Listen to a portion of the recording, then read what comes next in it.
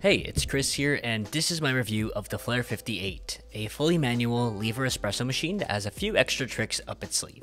First, I do want to leave a disclaimer that this was sent to me for free, but no money exchanged hands, all opinions are my own, and Flair did not get to review this video before it goes live. Before we continue with this video, consider dropping a like and subscribing if you aren't already, if you're into that sort of thing. As always, timestamps will be in the description down below, as well as all of my usual links, including my gear and my Patreon. So if you want to help support my channel to keep making videos like this, be sure to go and check that out. Okay, so this is the Flair 58, and I've been using it for about a month now. This is a fully manual lever espresso machine with an electric heating component that'll run you $530 brand new. So first, let's talk about the build quality.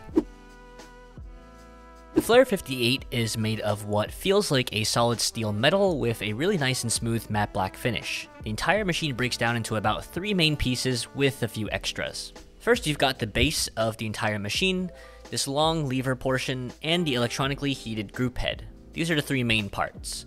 In addition to that, you also have the pressure gauge, a rubber drip tray that fits a scale like the Akaya Lunar like a glove, an included portafilter with basket and tamper, and this control box and power supply, as well as a rubber heating cap that I seem to have misplaced. The T-shaped handle features a rubber grip and some wooden end caps as well. Again, this is not what the production model will look like, it will look like this instead. So the entire machine assembled weighs a little over 3 kilos. The base is about 35 centimeters deep by 19 centimeters wide. Taking into account the lever, it measures roughly 62 centimeters or about 2 feet tall with the lever extended all the way up, and it's about 40 centimeters deep from tip of the handle to the rear of the machine with the lever extended all the way down. This means that it's pretty unlikely you'll be able to use it under a standard kitchen cabinet. For size reference, this is what it looks like next to the Rocket Apartamento, and this is what it looks like next to the Gaggia Classic Pro. All the different pieces feel nice and dense, they have a nice weight to them, with the exception of the portafilter, which I'll touch on in a sec. The included tamper is surprisingly small, and it's not a precision tamper, but then again, you probably won't find a precision tamper with products that do include a free one anyway. In fact, for a free tamper, I'd say it's actually not too bad, especially compared to the really cheap plastic one that comes with the Gaggia Classic Pro. The machine also does come with a little plastic tamper, which honestly is not very enjoyable to use, so I'm just gonna throw that away. The portafilter, on the other hand, feels a little bit lightweight and cheap.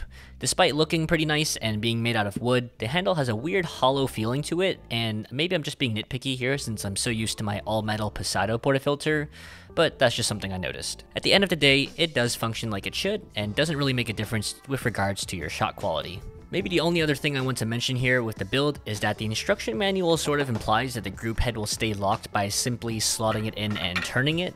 In reality, or at least depending on how tightly you tend to lock your portafilter, you might need a small Allen key to really lock it in place. Otherwise, this can happen.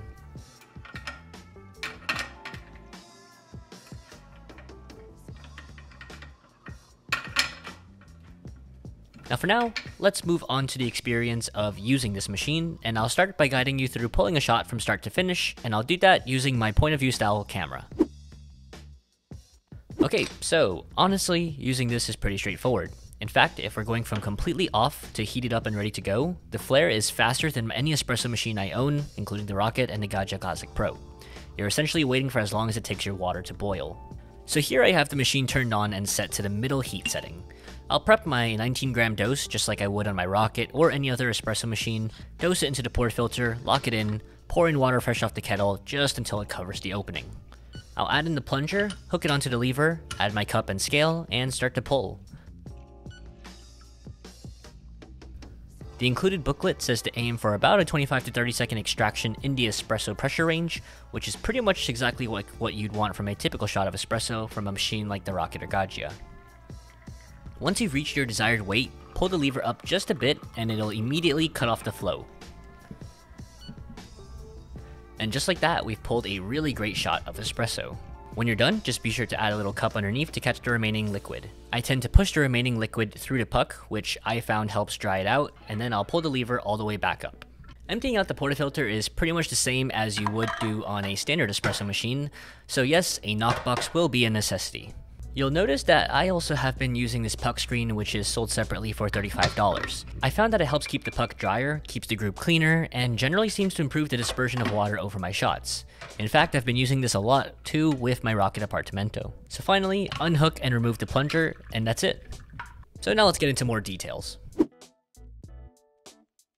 Now by far one of the biggest complaints with the original Flairs was the heating element, or lack thereof. While I personally have no experience with older Flair models, I have read that a lot of people needed to sort of soak the pieces of their Flair in hot water prior to using it. So let's go over the new added heating element to this Flair.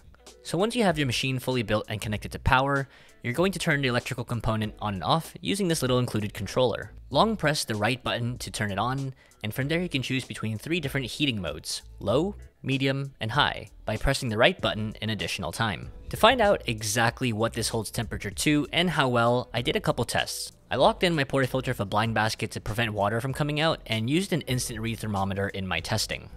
These tests were conducted with several hours between them so that the machine has been completely cooled down between the tests. I also left the plunger and the portafilter locked in during the heat up process with the machine each time. For my first test, I turned on the Flair to each of the individual heat settings. I waited for the audible beep sound to indicate that it was ready, then poured in 98 degrees Celsius water. I found that filling up this little reservoir until just at the opening of where the plunger sits has a roughly 80 gram capacity. I measured the results on my instant read thermometer and recorded them manually over a period of about a minute 20 seconds. I did the same tests again, but this time waiting 10 minutes from completely off to brewing. Now before I show you guys the final results, here are a few things to note about this test. 1, since I measured this using an instant read thermometer, I couldn't use the plunger, which then means that some heat is inevitably lost through the top. And 2, the water closer to the top of the chamber is significantly hotter than at the bottom. Since I did these tests by sticking the instant read thermometer into the bottom of the chamber, the temps measured a little bit cooler than what you might experience in actual use. Okay, so here are the results.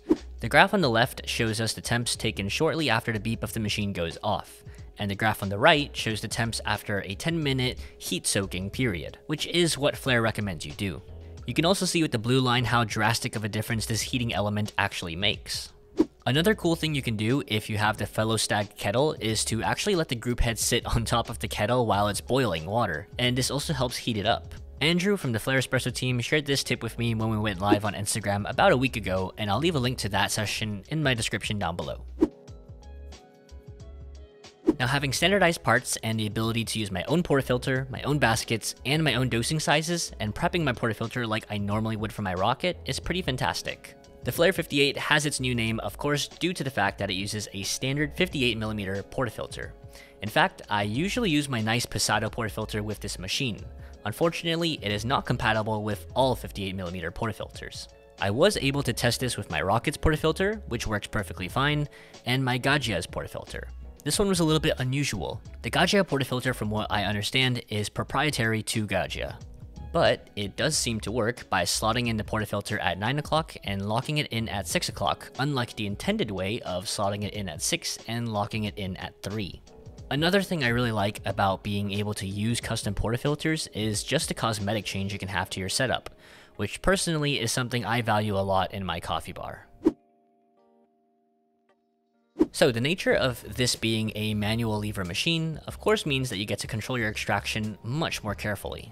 As someone who's never had the opportunity to use a machine with pressure profiling capabilities, or even really used a manual lever machine before at all, this was a very new and very unique element for me to control my shots with. Going from simply trusting my shots to be pulled at a perfect 9 bars on my Gaggia or Rocket, Now I can control that aspect myself. In fact, I've been really enjoying pulling shots at a lower 6 bars of pressure. Pulling the lever to extract a shot will of course require force, but it's nothing overly strenuous. I found that pulling a shot on my coffee bar feels perfectly natural, but pulling a shot on this higher 40-inch tall table feels a little bit awkward. So that's just something to consider if you purchase this machine and think about where you'll be placing it. This machine pulls some incredible shots, just as good and sometimes even better than the Rocket because of the added control I have over the pressure. Dialing in on this is pretty easy too. I keep most of the variables the same to begin the dial-in process, which includes the heat setting, the water temperature, and pressure at around 9 bars. Then all I adjust is the grind size to taste, and I found that the 25 to 30 second range is usually a good sweet spot to hit. You also have the ability to mess with pre-infusions, different water temperatures, and of course, pressure profiling, all of which are controls that are usually found on much more expensive espresso machines. So now let's talk about pulling back-to-back shots. It's honestly not as slow as I thought it would be compared to using a machine like the Rocket. Obviously, due to the nature of the machine, it is still a little bit slower. I will do a full point of view style side-by-side workflow comparing the workflow of this to my Rocket to the Gaggia in a future video, but for now, I'll just talk about it. So really the only different thing you'd be doing on this machine versus say the Rocket is pulling out the plunger and refilling the water. Other than that, the rest of the procedure is the same, including dosing and prepping your portafilter. Cleaning on this machine is pretty easy. The only exception I can think of here is that if you tend to lock in portafilters pretty tight like I do, you'll want to keep an Allen key handy to unlock the group. Once that part is done, it's easy to clean. In fact, I found that you don't really need to clean that frequently depending on how you're using the Flair. As long as you don't pull the lever up too much immediately after a shot, you won't get too much of the grounds pulled through the screen, and even less so if you're using a puck screen. In fact, I went nearly the entire month before taking it apart to clean, just so I can see how easy it would be to clean. Which, by the way, it is. Once the group head is removed, all you have to do is give it a thorough rinse, and maybe even toss in some kefisa if you really want to clear out any of the coffee oils or residue. Now, unlike some of the older Flair models, this was not designed with portability in mind. There's no included travel case either. And while it does break down into a couple pieces, you will need to bring some tools like Allen keys and have some sort of dedicated case or method of transporting it. In fact, during my testing period, I was bringing the Flair back and forth from my place to my girlfriend's for a few weeks, and found that it fits nicely inside my carry-on suitcase. Now for some people, including myself at first, I didn't know why this was designed without portability in mind, given that that's an aspect of why Flair machines are so loved to begin with. But as Flair's foray into stationary espresso machines, this really is quite perfect for that. Maybe my only change would be to have a bigger and sturdier base with maybe a metal drip tray, but that's just what I'd personally like. Okay, so now let's move on to some of the things that I don't like about this machine. First, like a lot of other, even significantly heavier machines suffer from, everything moves when you lock in the portafilter. This isn't a massive issue, and it's not really any fault of its own, given that even sometimes on my Rocket I can shift that machine a tiny bit, and that's a 50-pound machine. This is likely more so due to the nature of locking in a portafilter, and maybe my personal tendency to go a little bit tighter than most on this. Another small thing I don't like is having to use an Allen key to lock the group head and unlock it for cleaning, especially since the instructions seem to imply it should lock on its own. But then again, that could just be a me thing. Another small gripe is the cheaper feeling portafilter, but that's really just a cosmetic thing. And my last big issue with this is probably the power supply, just because it's a little bit large and unsightly. Unfortunately, there's not a lot of ways of mitigating this, especially if you're designing a single product to be sold around the world. But all in all, honestly, there's not a lot of big dislikes about this machine. It pulls great shots, it looks good, it's easy to clean, and it has a very simple workflow. Alright, so first, let's compare the Flair 58 to the competition. For a similar $450 to $500-ish price range, you can also pick up machines like the Gaggia Classic Pro, which you all know I love, or something like the Breville Bambino Plus, both of which are fully electric machines with steam ones too. So here's what you're getting with the Flair that you were not getting with the other machines. First, you're getting a standardized 58mm portafilter. You get pressure profiling, and you get some kind of a PID option given you have a variable temperature controlled kettle. And finally, you get simplicity. I say this because unlike the other machines with a lot more moving parts and electrical components, it's unlikely to have issues on the Flair like you would with those machines. You shouldn't ever really need to worry about scale buildup or clogging or troubleshooting when something goes wrong internally, and I think that that's something I really like about fully manual or lever machines in general. So now what you don't get is steam for milk, of course, automatic shot pulling, and I mean if you're in the market for a lever machine anyway, you probably aren't looking at either of these things. While I personally have no experience with any other lever machine on the market, I will say that none of them seem to have the same feature set that the 58 does, especially with regards to being able to use standardized parts and baskets. So who is the Flair 58 for? First of all, it's definitely not for those in the market for an electric machine with milk steaming capabilities. However, this machine does pair great with something like the nanofoamer, which I also have a full review on. The Flair 58 is the perfect machine for control freaks, or people who really enjoy tweaking every aspect of their espresso. You have pressure profiling, some kind of PID-ish control if you have a temperature-controlled kettle, and you can choose your own dosing size with standardized parts. The Flair 58 is great if you exclusively drink straight espresso, and is even fine for multiple workflows in a row. This machine is also great if you don't need the portability aspect of the other Flair models. It's still relatively small and can be easily packed away flat if you wanted to hide it for whatever reason, and while it's not designed to be portable, it still definitely is a lot more portable than say my Gaggia or the Rocket. The Flair 58 is an incredible machine. It's well designed, it's well built, it pulls insanely good shots with a massive level of control, it's easy to clean, and is somewhat portable if you really need it to be.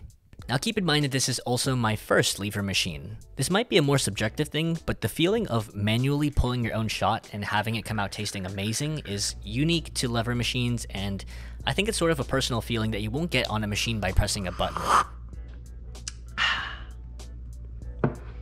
Wow, that's actually really good. Since owning this machine, I've found myself equally going back and forth with some days just wanting the simplicity of pushing a machine or flicking a lever on my Rocket, and other days I've enjoyed slowing down and going through the whole process of pulling a shot with the Flair 58. The Flair 58 will continue to live on my coffee bar next to the Rocket as a permanent addition to my station. So anyways, that is it for my review of the Flair 58. If you have any questions, be sure to drop them in the comment section down below, and I will try to answer as many as I can. Of course, I will also have future videos covering different topics with the Flair 58. Also be sure to follow me on Instagram for some coffee pictures and updates, and check out my Patreon if you want to help support the channel. If you enjoyed this video, go ahead and give it a thumbs up, and subscribe if you aren't already for more coffee content. And I will see you in the next one.